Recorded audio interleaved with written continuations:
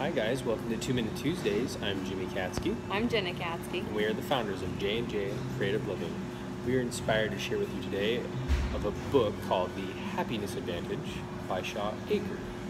And the happiness advantage is when your brain is more focused on the positive, you will be more focused, you will increase intelligence, creativity, energy, and be less stressed.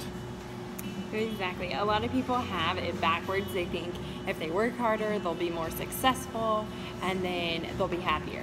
But it's actually the other way around. Work on being happy first and then everything else will come after that. So we have some tips we want to share with you.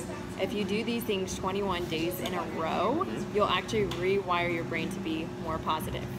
And one of those is making 3 gratitudes of what you are grateful for. Just think of 3 things that make you feel grateful every day when you wake up. Is a good start. The other one is journaling.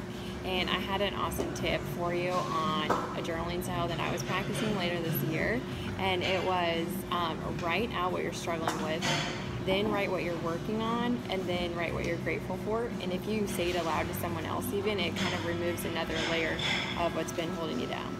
Another good thing to make you more positive is exercising. Exercising not only the body, but even with this practice of becoming more positive in the mind is also a exercise of the brain. So that's good to do too. And meditation, this will help you keep your mind from being so busy all the time, but being present in the moment and really focusing on what you're working on at the time. And last, everyone feels really good when they do a random act of kindness, and that could be just as simple as opening the door for somebody. You'll be surprised in how not only you'll feel good, but you made that person feel good by doing such a random act of kindness. And we wanted to end with this Bible verse in Philippians 4:8.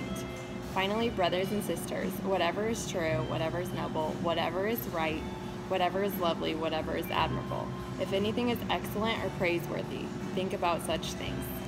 We hope these are helpful tips into reverting that beautiful mind that you have into a more positive one. And to start with that, love yourself. Love each other. Love your life. Have a great week. Take care, everybody. Bye-bye.